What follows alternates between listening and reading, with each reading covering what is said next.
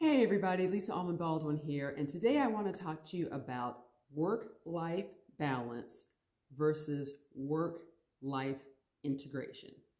Work-life balance versus work-life integration. Now, when I was a new mother, I took off my maternity leave and went back to work after the kids were around 6 weeks old, and that carried a lot of guilt for me.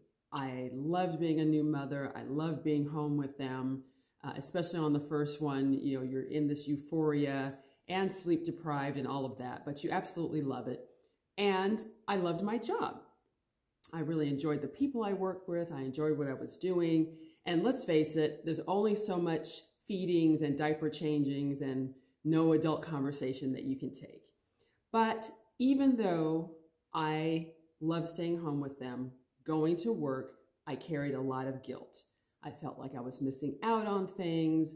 I felt like they were left with somebody else that wasn't their mother, even though they were well cared for.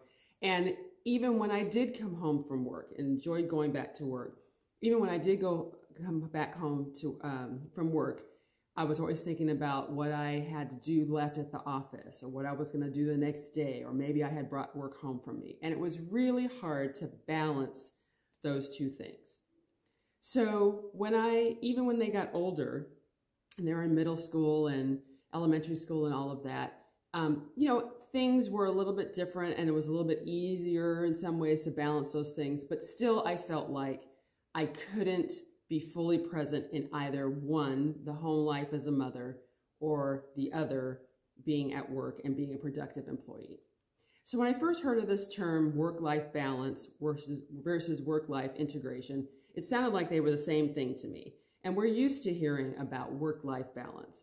But as I delved into the topic a little further, I realized that work-life balance really says being fully in one or the other at any given time, where work-life integration is a way to do both at the same time. So you're not excluding one over the other. So work-life balance, it says you work and then you're off the clock and that's it. No more work and then you're on your home life. Work-life integration is doing the two of them together. Now, they may sound like the same term and they are in some ways a little bit similar, but they are very different. So you might, for example, on work-life integration, you might do things like, and especially since we're working at home a lot because of the pandemic, and for some people, that is permanently their office at home. So there is no going out to the office, right?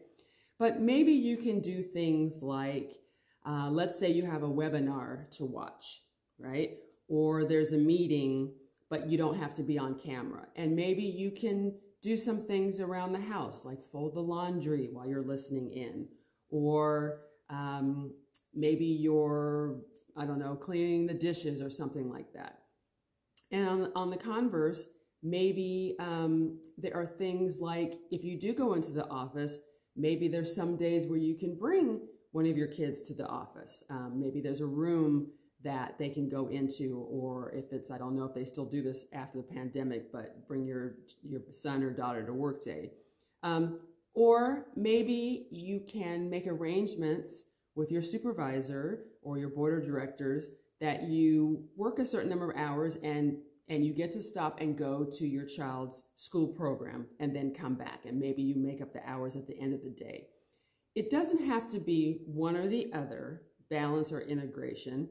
And it doesn't have to be something that's necessarily unapproachable. You just have to have a frank conversation with, again, your supervisors, board of directors, whoever you're working for, and see what might work for both of you, right? If you don't ask, you won't get, as a coach told me one time. So think about this today. Is there a way that you can achieve harmony and more equanimity and equality in both of those big aspects of your life, your home life and your work life? That's the tip I have for you today. I'll see you in the next video.